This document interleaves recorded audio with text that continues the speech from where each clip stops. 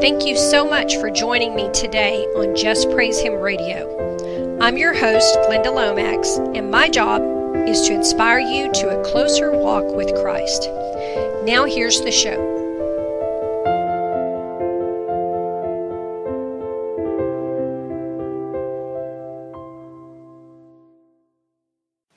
Hello, believers. Welcome to the Just Praise Him Radio Show.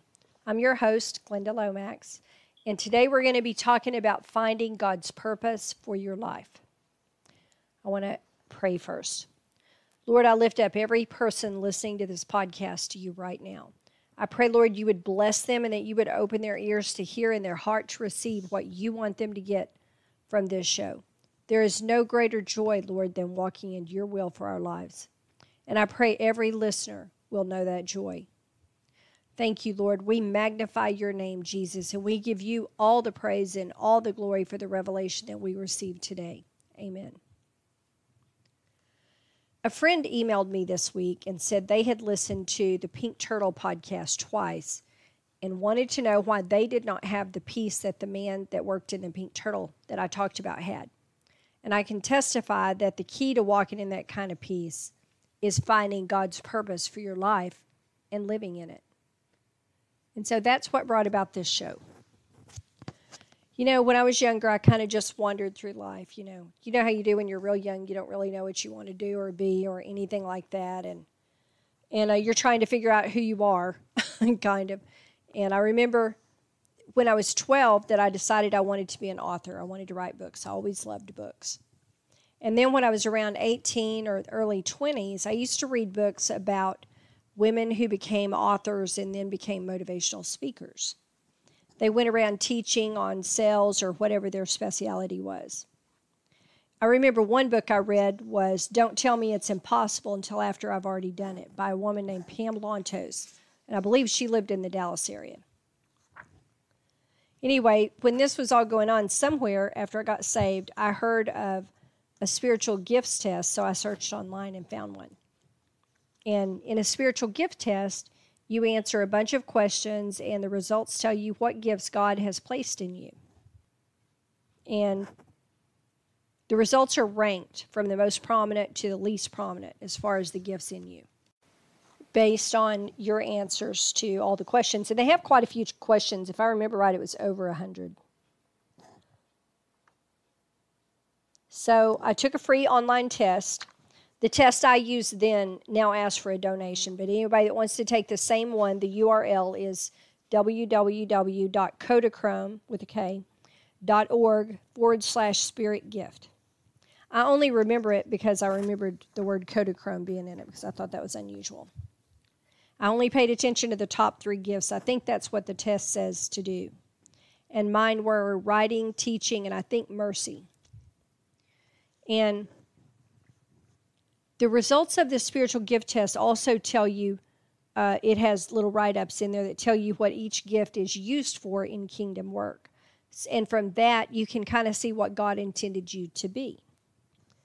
So, interestingly enough, I discovered that my gifts were linked to desires I had had since I was a child. Remember that scripture, Psalm 37:4, delight thyself also in the Lord, and he shall give thee the desires of thine heart. The Lord places those desires into our hearts to do the things he has called us to do. That's where those desires come from. So me wanting to write books, he placed that into my heart when I was 12 years old, and I carried that with me, and I always wanted to be an author. And he made me an author. Many people say, I'm afraid to know God's will for my life. He might want me to go to Africa and live in the desert and eat insects and be a missionary. And God's will is not anything to fear.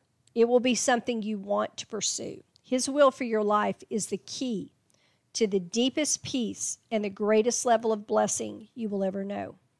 It is the key to the absolute fulfillment on the inside of you. Nothing that the world can offer you will ever fulfill you like walking in his purpose can. God's purpose will motivate you. I know someone who recently found his purpose for his life, and he expressed that he was afraid he might work himself to death because he has such a passion for doing it.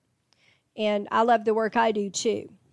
I wrote this sermon at 2 o'clock in the morning because of that. I woke up uncomfortable, and it was one of those nights I was just suddenly wide awake. Y'all ever do that? You wake up, and all of a sudden you're awake like it's morning, and it's not. So I got up, and I thought, well, I'll answer emails. Made a cup of coffee, and I had prayed before I went to sleep for a podcast that was something y'all really needed, that would really help you. And then when I read my friend's email, I realized that I'd never told the story how I went about finding God's purpose for my life, and I knew that was it. So, and some people say, well, isn't it too late to find my purpose, being the end of the end times and everything? No, it is not. Whatever his purpose is for you, there are souls involved. And, I read somewhere, somebody said, the Lord would build a $10 million church, save one soul, and then tear the whole thing down just to get that one soul. And he really cares about souls more than anything else. So whatever his purpose is for you, there are souls involved. And whatever his purpose is for you, you will have peace and great happiness doing it. Even if it's just for 1 month, it's worth it. When you show up in heaven, you want to know you have your homework with you, right? Your homework's done. I don't know about y'all. When I went to school, I always did my homework. I don't know if y'all did or not. So when I found out that my gifts were teaching and writing and mercy, the mercy gift just gives you great compassion. The mercy gift, if you don't know, if you're around somebody else and they're in pain, you literally feel their pain. And animals, you feel their pain. I mean, the mercy gift just makes you feel everything around you. It's a very painful gift to carry. Can I just say that? So when I found out those were my gifts, I started studying the Word more, and I started practicing writing sermons and preaching them, just to myself, not to anybody else. Because I didn't really know anything to preach on back then. This was like 1997 or something. I mean, I'd been saved for like 20 minutes. I'd just gotten into the walk. I didn't know anything. And as I applied diligence to that, and I kept, trying to write sermons, and I did start a newsletter eventually, and I started writing articles for that, and I practiced that way and researching. And I kept studying the Word and writing stuff and preaching my little, mini sermons, and then listening to them to see how they sounded, and listening to other sermons and kind of looking at the way they're put together. And then the Lord began to take me into the wilderness, and he began to refine me, and he began to teach me about himself, and he began to give me revelation about the wilderness. And, of course, I journaled then. I don't have time now, but I journaled then, and I wrote everything in journals. I have like 2 boxes of journals that are just chock full. So I wrote everything down. And after I came out of the most terrifying wilderness of 2009, 2010, when I thought I was going to be homeless, he sent me word through 2 different friends that I was supposed to be writing a book. And I went to him and I said, what book? What book are we supposed to be writing here? And he said, I want you to write about the wilderness and tell people how I took care of you there. And I said, okay, I know how to do that. So I drug out all the journals, which he had told me to write in 1997, because he said, you're going to need those to tell the story. And I didn't even ask him what story. But so I started writing The Wilderness Companion. And I've been writing ever since. I think I've written 9 books in 10 years, something like that, or 9 years. Because I really kind of stopped after The Grief Companion. Okay. So that's how I found out my purpose and started walking in my purpose. I did what I knew to do, and then the Lord picked up, and he brought me the rest of it. I asked him, back in 97, I said, Lord, do you want me to enroll in Bible college? Do you want me to go to seminary? No. I asked him again, I kept asking him, for about 4 or 5 years, I asked him at least once a year. I think I asked him more than that, because I wanted to be sure that he didn't want me to go, get some kind of education to do what he called me to do. Now I understand why he didn't want me to do that. Because he did not ever intend for me to write, Christian books in perfect grammar and all that. Your calling and your personality will go together.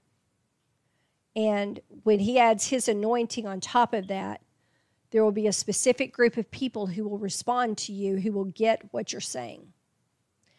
I am not everybody's cup of tea, and you're not everybody's cup of tea either. We each reach a specific group of people, and that's all we need to do. That's who he's called us to, and that's what we're supposed to be doing, okay? So you just got to find out what you're supposed to do, and then he knows who the people are. You just find out what you're supposed to do and start doing it. He'll do the rest. Okay. So some people say, well, what if I don't have what I need to complete God's purpose for my life? Okay, first of all, if he called you to preach, he didn't tell you to build a church. He just said preach. If you're called to preach, then you need to work on learning how to preach. And if you're called to preach, you need a knowledge of the word, so start there. Okay, start at the beginning. Don't try to run out in front of God because you'll mess everything up if you do that. You don't want to do that. And you never have to be concerned with not having what you need to complete his purpose for your life, because where God guides, he always provides. Always. The Lord is my shepherd, I shall not lack. Hello. The scripture says I shall not want. If you look that word want up in the Strong's, it means lack. I shall not lack. Okay. He's your shepherd. He's going to guide you where you need to go. He's going to make sure you have what you need. And remember, when you think you're waiting on him, you will often find that he has been waiting on you. Y'all, I didn't have anything to bring to the table for my purpose except my life experiences and my willingness to do whatever he wanted me to do. Guess what God needed? You got it. My life experiences and my willingness to do what he called me to do. He just needed me to be on board with what he wanted to do through me and to submit to wherever he wanted to take me to do his purpose.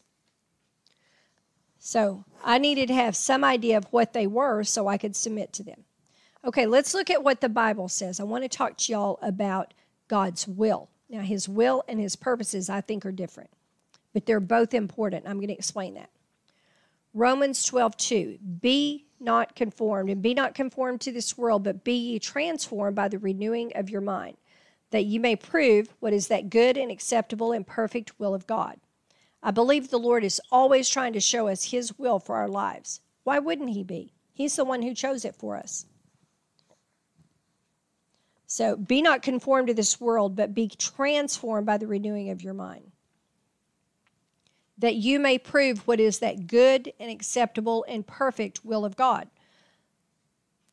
What he's saying is renew your mind from the world by his word, okay? It's very important. In order for us to see what he wants for our life, we need to think like he thinks. You can't think like the world and figure out what God wants you to do. To do that, we need our minds renewed in his word. That is how you get the mind of Christ, by hearing his word, reading his word, meditating on his word. But the first step is simple. Be submitted to him. To be submitted means to understand and accept that he is God and he is in charge, and you are to follow where he leads, wherever that is.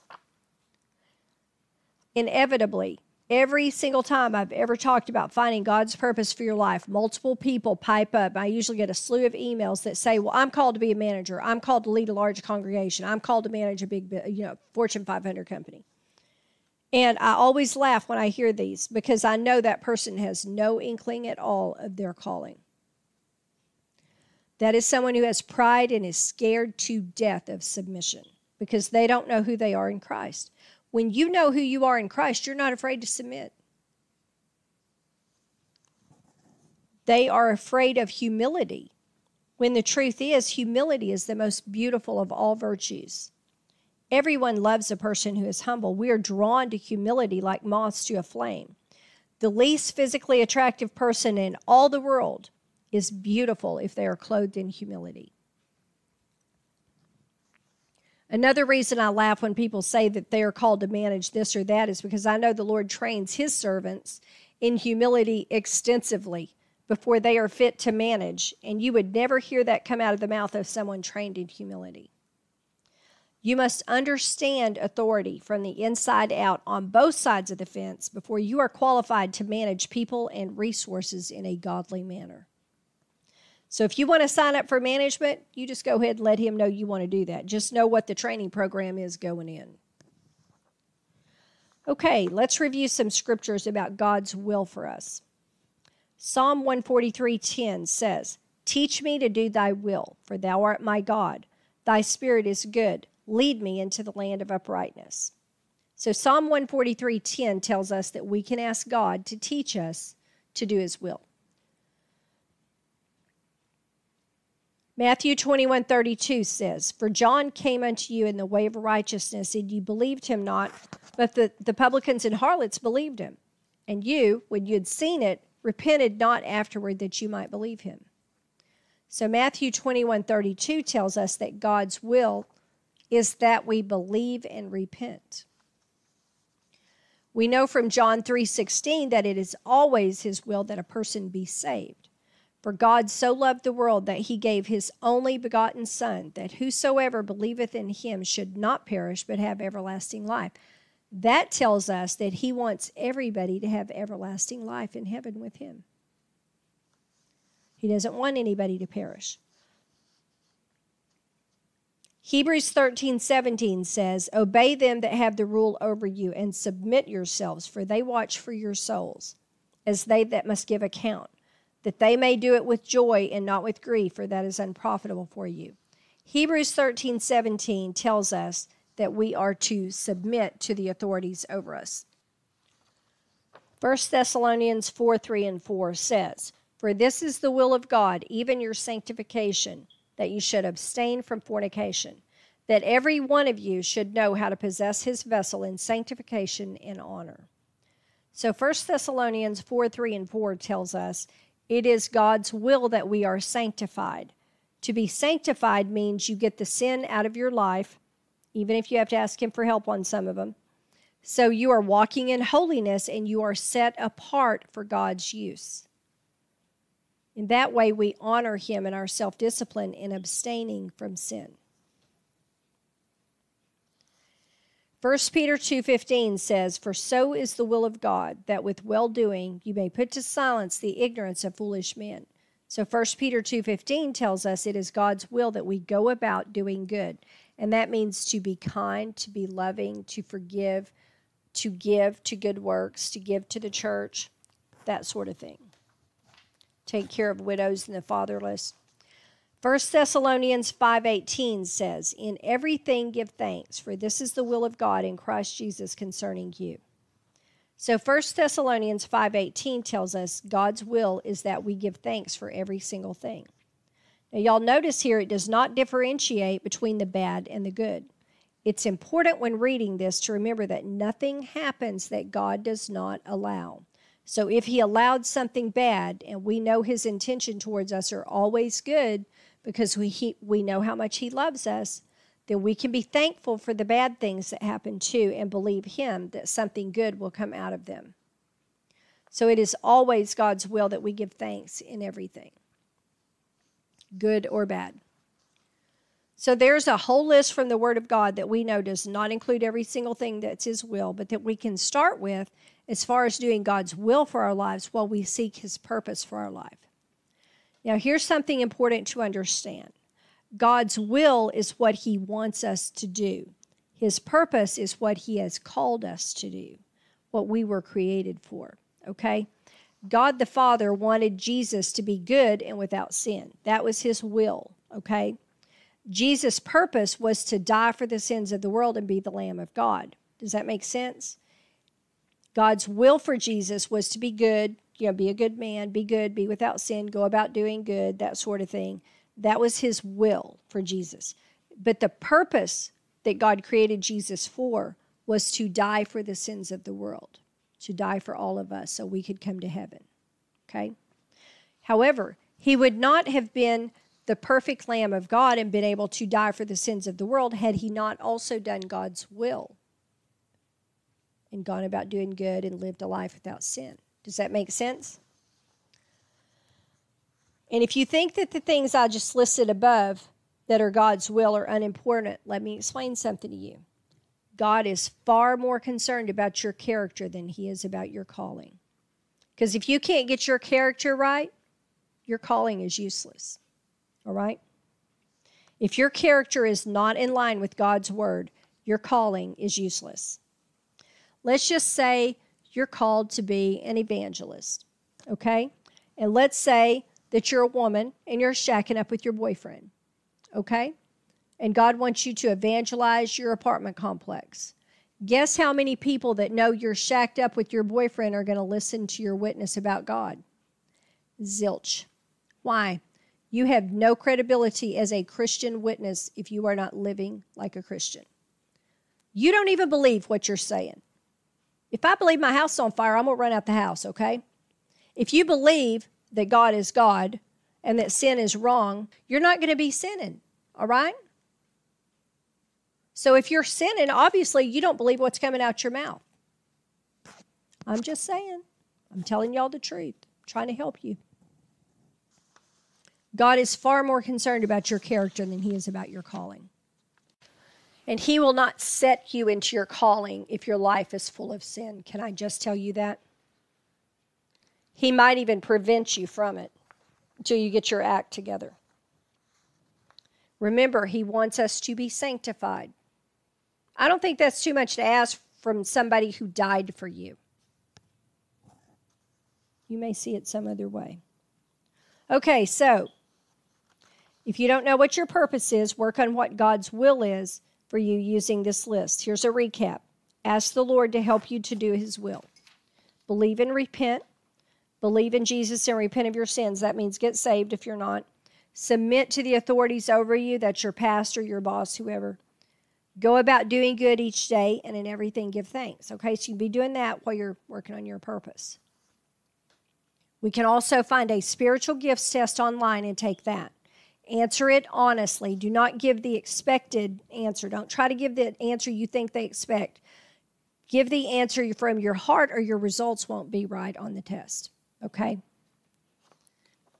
Give the answer from your heart. Then look at your top 3 gifts according to the test and read up on what those gifts are used for in kingdom work. The gifts test will tell you that.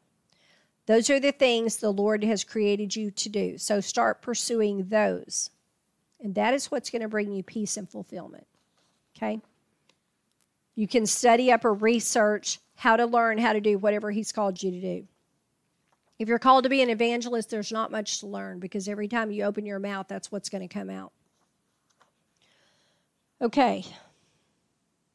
I hope that this has been a blessing to you. Again, for anyone who wants to take the same spiritual gifts test I took, I don't know if it's better than the others. I just know it worked for me. They do ask for a donation now, but the test can be found at www.kodachrome, that's with a K, .org/spirit gift. Lord, I lift up every believer listening to this podcast, and I ask you, Lord, that you would lead them into what you have called them to do and be. Lead them in joy, Lord. Help them to find the peace and fulfillment only walking in your purpose for our life can bring. In Jesus' name I pray. Amen. Thanks for listening. Jesus bless you. Y'all have a great week.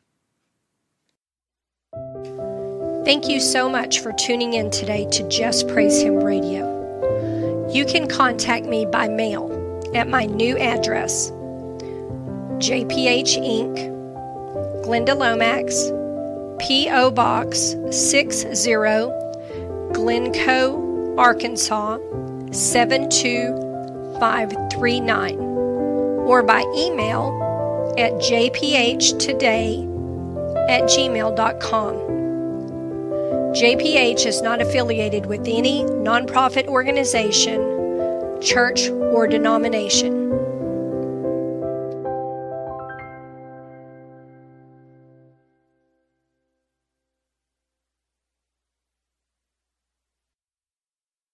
Have you ever gone through a time in your life where suddenly it just felt like your whole life was falling apart? I call these experiences the wilderness experiences. Wilderness experiences are a time of great uncertainty and change. There are times when our faith is tried and refined. After many experiences, the Lord spoke to me to write the Wilderness Companion, which is a virtual roadmap through the desert times of your life. Find out why you've been led to the wilderness. Find out what the biggest hindrance is to receiving provision in the wilderness. Find out what the 7 temptations of the wilderness are. Drastically cut the time you spend in the wilderness by learning how to partner with the Lord instead of working against Him. Every Christian needs to read the Wilderness Companion. It's by Glenda Lomax, and it's available on Amazon.com or wingsofprophecy.com. Amazon.com, The Wilderness Companion by Glenda Lomax. Do you know someone suffering from domestic violence or another form of abuse like verbal abuse? Did you know abuse has deep spiritual roots that cause abuse to be attracted to a person throughout their lifetime? Now, the Escaping Abuse Study Guide helps you discover and remove those spiritual roots so you won't be an abuse magnet. Get the Escaping Abuse Study Guide or get one for a friend. Available now on Amazon.com. Escaping Abuse Study Guide by Glenda Lomax. Available now on Amazon.com. Are there areas of your life you just can't seem to overcome in, no matter what you try? Are you plagued by depression, poverty, anger, lust, or failure? Do you recognize your predisposition to commit the same sins committed by your forefathers? Do you want a better life? Many people live their whole lives under generational and other types of curses without understanding they can be free. Learn what the scriptures say about curses and why they are still relevant today. Learn how to defeat every one of them through the power of the cross of Jesus Christ. Hosea 4:6 says, "My people are destroyed for lack of knowledge." You can break the curses off your life and start experiencing breakthroughs like never before. Read about different types of curses and how to break them, including anger, a curse that causes angry outbursts in constant anger. Barrenness, a curse that causes miscarriages and prevents pregnancies. Fear, a curse that brings a plague of fear and anxiety. Illegitimacy, a curse that causes lust, rebellion, and sexual dysfunction. Get the book, Loosed from Chains of Darkness, Destroying Curses Through the Power of the Cross. Available now on Amazon.com. Available in print version, Kindle version, and new audiobook. Chapter 15, Curse of Illegitimacy, also known as the Bastard Curse. What is the illegitimacy curse, also known as the bastard curse? What does it cause, and how can you tell if you're living under it? Deuteronomy 23:2. A bastard shall not enter into the congregation of the Lord, even to his 10th generation shall he not enter into the congregation of the Lord. A bastard is commonly defined as a child conceived out of wedlock. Notice that definition is not defined by when the child is born, but when it was conceived. A recent study by the CDC shows 40.6% of U.S. births were to unmarried women in 2013, which means this curse is rampant in our population right now. Deuteronomy 23:2 says, "A bastard shall not enter into the congregation of the Lord, even to his 10th generation." Although scripture does not say definitively how long a generation is, if it is even 40 years, that means this curse continues for a minimum of 400 years on these children and their generations. What happens if someone does not enter the congregation of the Lord? They lose all the benefits of the congregation, also called the assembly in the Strongs. They lose the fellowship, encouragement, and other benefits of being part of the congregation or assembly of the Lord. This curse is lust and rebellion based. Lust because it is lust that causes us to get into fornication instead of waiting on marriage and God's full blessing on our union. And rebellion because fornication is rebellion against God's rules about sex and his way of doing things. Because of the link to lust and rebellion will always be seen in the lives of these illegitimate children, usually for their entire lives.